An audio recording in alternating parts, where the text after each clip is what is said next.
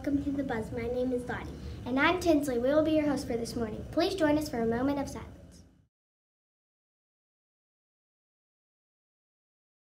Please stand for the pledge to the flag. I pledge allegiance to the flag of the United States of America and to the republic for which it stands, one nation, under God, indivisible, with liberty and justice for all. And now for our student-friendly mission statement. At RHESS, we are creative, we are kind, we are fun, and we are smart. Today is November 11th, and we are on a day full rotation.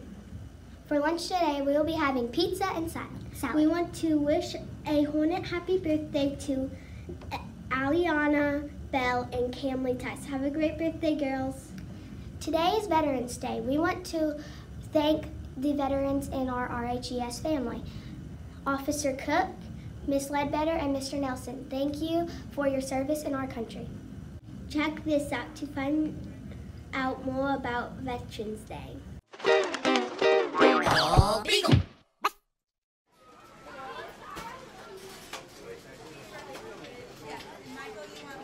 Number 11, your order is ready. Fries, soda, 6-piece nuggets. Number 11, prepare for the best nuggets in history. It's time for Nuggets of Information. Let's talk about Veterans Day. Do you know what Veterans Day is?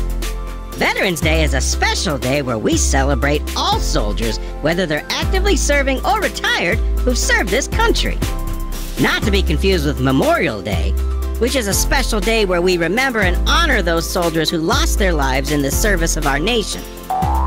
Did you know there are now 6 branches of the U.S. military? The Army, the Navy, the Air Force, the Marines, the Coast Guard, and the newest branch, the Space Force. They exist to defend our freedoms and keep us safe here on the land, on the sea, in the sky, and even way, way up above it, in the stars. The first Veterans Day was November 11th, 1918, the day World War I ended. In 1919, over 100 years ago, President Woodrow Wilson proclaimed November 11th as a day to honor our veterans. It was originally called Armistice Day because it was the day Germany and the United States signed the Armistice Agreement. An armistice is when enemies agree to stop fighting. That makes Veterans Day a celebration of peace. The name was officially changed to Veterans Day in 1954 by President Dwight Eisenhower, so that it included veterans of all wars, not just World War I. Other countries recognize this day too. Australia and our neighbor to the north, Canada, also honor veterans on November 11th, but they call it Remembrance Day. Great Britain celebrates Remembrance Day, but they do it on the Sunday closest to November 11th. All of our soldiers fought side by side in the First and Second World Wars.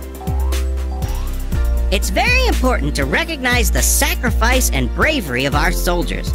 Without them, this country might be very different, and we might not enjoy the freedoms that we do today, including cheeseburgers.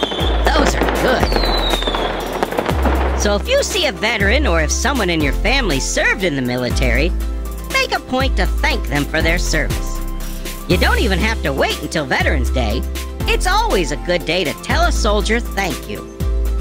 Every one of us owes our veterans a lot. Number 11!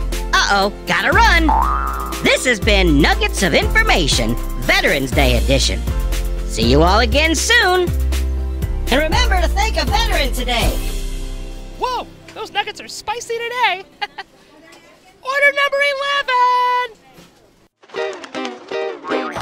Beagle.